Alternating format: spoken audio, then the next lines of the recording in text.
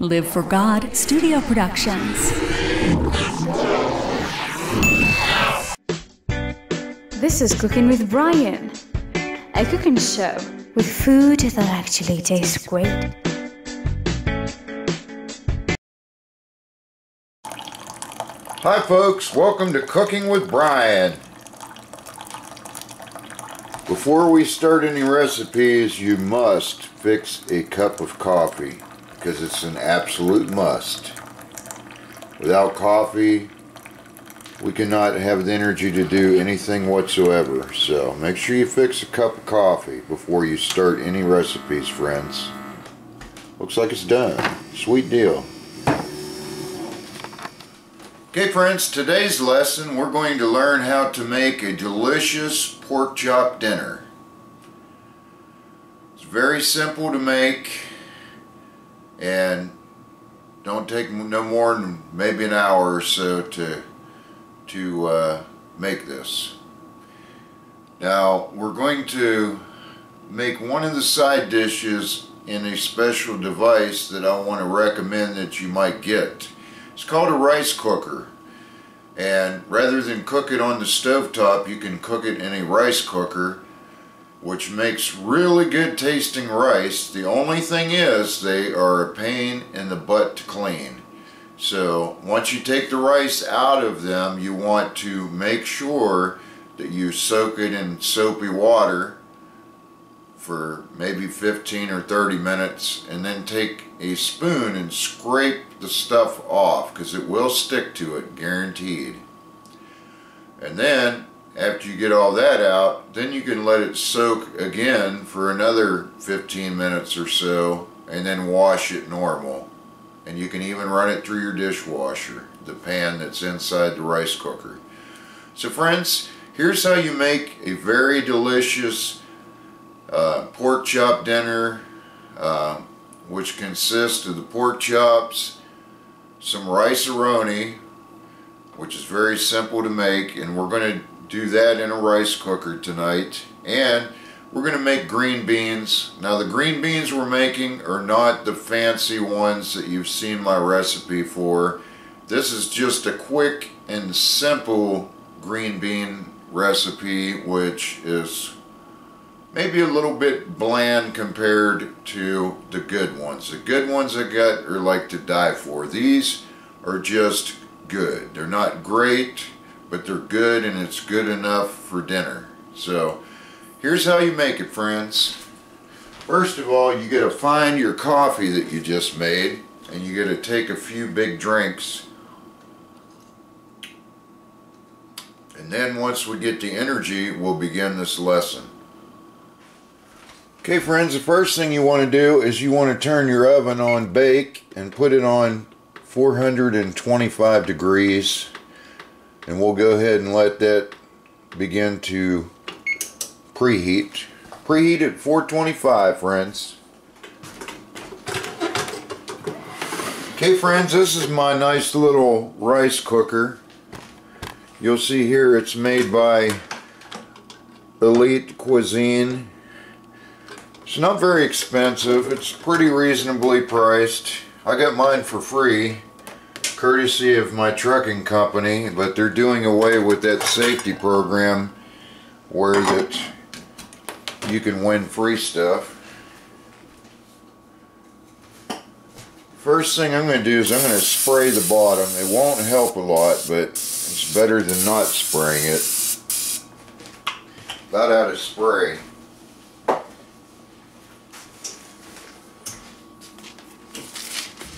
Okay, next thing we're going to do, friends, is we're going to go ahead and dump our rice-a-roni. Now today we have some chicken and garlic flavored rice-a-roni. You can use any flavor that you want.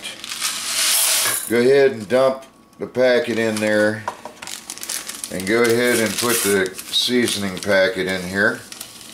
Now you can cook this rice-a-roni on the stovetop if you want to in a pan, but I kind of like this rice cooker, and it gives it kind of a little bit different of a flavor. It makes the rice real fluffy.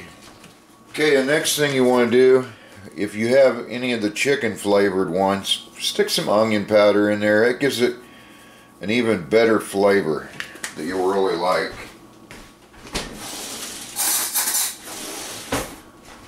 And also, to help this not stick as bad, we're going to go ahead and put a teaspoon of butter in here. Okay, then you want to go ahead and add your water. It calls for 2.5 cups of water. So we're going to go ahead and dump that in there.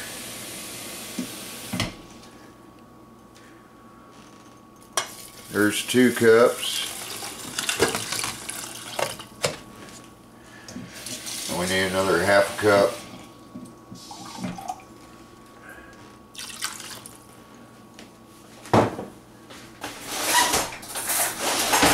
Okay, friends, then you want to just take a fork and kind of stir that up a little bit.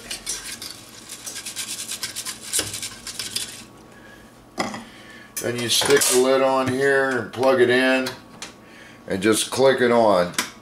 And when it gets done, it pops up and just goes to warm. Very easy to make rice, just very difficult to clean. Okay, friends, we're going to go ahead and open our 2 cans of green beans. You can fix as many cans as you like if you have a large family. I'm just cooking dinner for me and my gorgeous wife.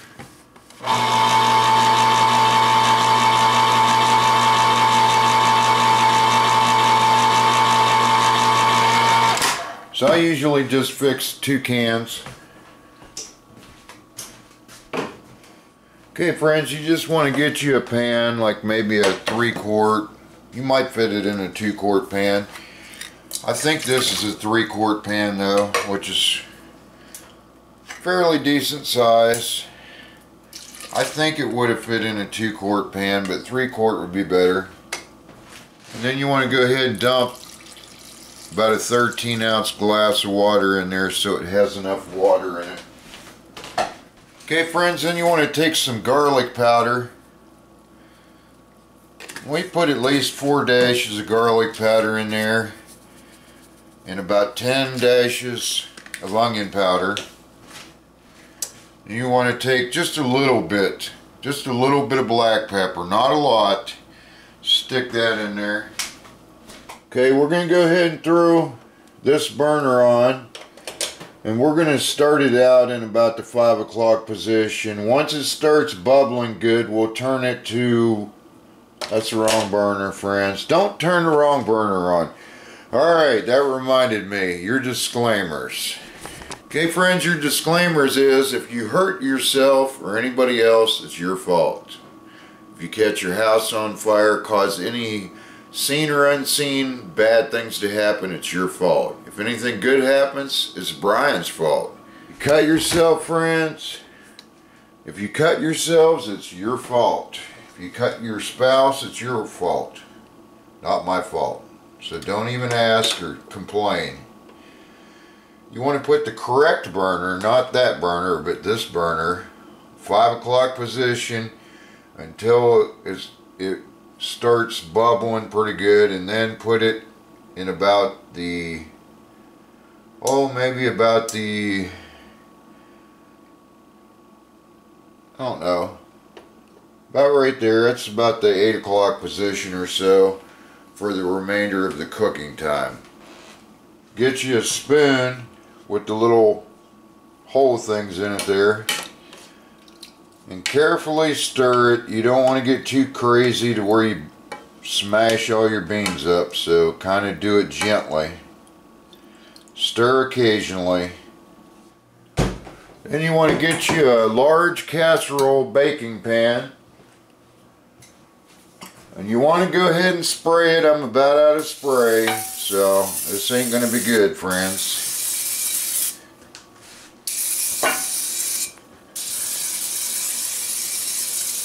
Almost out. Looks like we're out. If you run out of cooking spray, just take some canola oil and put it on a paper towel and just kind of wipe it around everywhere. That works too.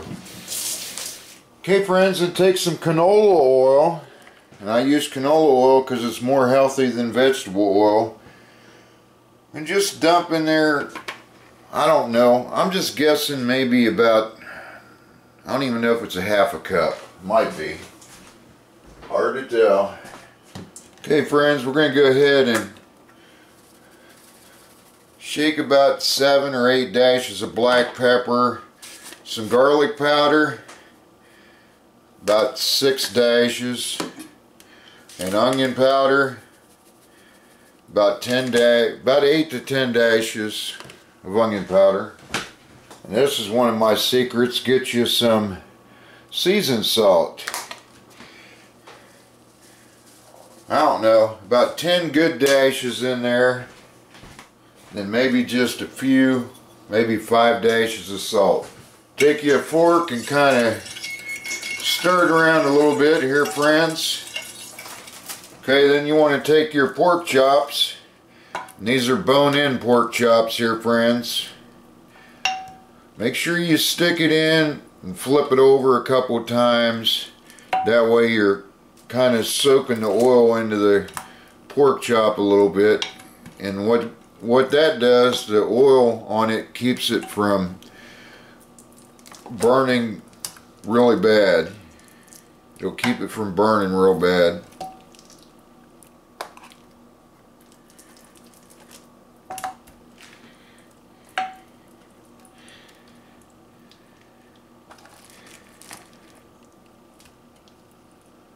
Now these ones here cost me about $7 or so, just under $7, and it gave me 5 pork chops. That's enough for me and my wife. I'll eat 3 and the wife will eat 2. They're thin ones. I like thin ones better than thick ones. Okay friends, you want to go ahead and stick that in the oven. Put your timer on 45 minutes. Okay friends, well, your pork chops are cooking. Remember to once in a while to stir these beans. They're just now starting to get warm. They haven't started bubbling yet. They should be done at about the same time as your pork chops. Your rice will be done a little bit before that, but it has a warm function. Our little rice cooker here has a warm function. It'll keep it warm until we're ready to eat. Now friends, about 15 minutes before your pork chops are done, go ahead and stick some Bacos or bacon bits or whatever you want to call these things. It can be any brand at all. If you even have real bacon, it'll taste even better. If you put some fried little pieces of bacon in there, it tastes even better. But I just stick some bacon bits in there maybe 15 minutes before the beans are done. And that's what I call cop-out green beans, friends.